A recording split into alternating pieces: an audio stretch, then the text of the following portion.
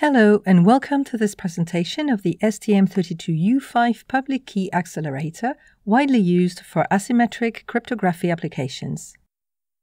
Public key cryptography is part of many security standards and is widely used to establish secure communication channels across unsecure open networks like the Internet or to provide authentication via electronic signatures. Software-only solutions can be too slow for real-time applications, impacting the system's overall performance. The PKA module is an efficient hardware accelerator that speeds up the public key cryptography operations performed by the CPU.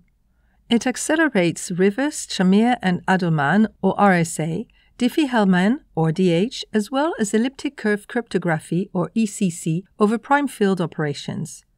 Supported operand sizes are up to 4,160 bits for RSA and DH and up to 640 bits for ECC. Binary curves, Edwards curves, and curve 25519 are not supported by the PKA. The list of supported operations are described here. Unlike STM32U5 modular exponentiation for RSA decryption, scalar multiplication and signature for ECC are protected against side-channel attacks. Those operations are used when manipulating secret keys. PKA lightens the CPU workload by performing key operations in the PKA core using dedicated PKA memory. First, the CPU loads initial data into the PKA internal RAM, which is located at address offset 0x400. Then, in the PKA control register, the CPU specifies the operation which is to be executed and finally asserts the start bit. Once the PKA reports the end of operation with proc end F flag, the CPU reads the resulting data from the PKA RAM, then clears the proc end F flag. Software can abort a PKA operation at any time by clearing the EN bit in the PKA CR register. In this case, the content of the PKA memory is not guaranteed. The PKA has three error flags: the operation error flag, or OP-ERRF, the address error flag, or ADD-RERRF, and the RAM error flag, or RAM-ERRF. All flags can generate an interrupt if the corresponding interrupt enable bit is set: OP-ERRIE, proc-end-IE, ADD-RERRIE, or RAM-ERRIE.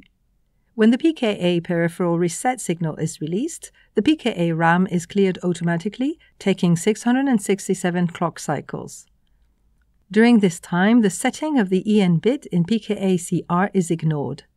PKA side-channel protected operations like modular exponentiation for RSA decryption, scalar multiplication, and signature for ECC manages secrets that are automatically erased from PKA RAM at the end of the operation. Here are the modular exponentiation processing times using different exponent and operand sizes. Other important operations like ECC scalar multiplication and ECDSA signature and verification are also mentioned. Values are computed in an STM32U5 for a PKA clock of 110 MHz. Here are the modular exponentiation processing times using different exponent and operand sizes. Other important operations like ECC scalar multiplication and ECDSA signature and verification are also mentioned. Values are computed in an STM32U5 for a PKA clock of 110 MHz. Differences versus the STM32U5 PKA running at the same clock are highlighted. Here are the modular exponentiation processing times using different exponents and operand sizes. Other important operations like ECC scalar multiplication and ECDSA signature and verification are also mentioned. Values are computed with a clock of 160 MHz. Thank you for attending this presentation.